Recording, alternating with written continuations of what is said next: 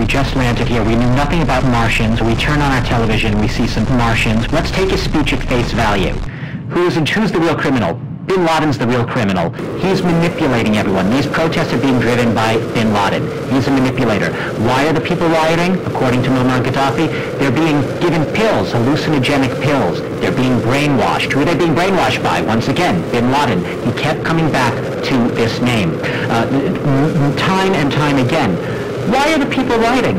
We don't know. If you're only going to take it on the face value of what Gaddafi said today, he doesn't understand.